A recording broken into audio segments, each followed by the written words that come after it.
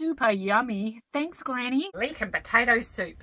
Great Granny's recipe. Quick, simple and easy. Slice up your leek. Cut it down the middle. A dollop of butter. A little bit of oil in a deep pan. Put your leeks in. 2 or 3 cloves of garlic or some dried garlic. Brown it all up. Dice 4 potatoes. Add in your 4 cured potatoes. Cover with water. Some vegetable stock. Pepper to taste. Pop a lid on. Now you've got to cook it well. About 20 minutes. Poke the potatoes with a fork to confirm they're cooked. Give it a whirl with the stick blender.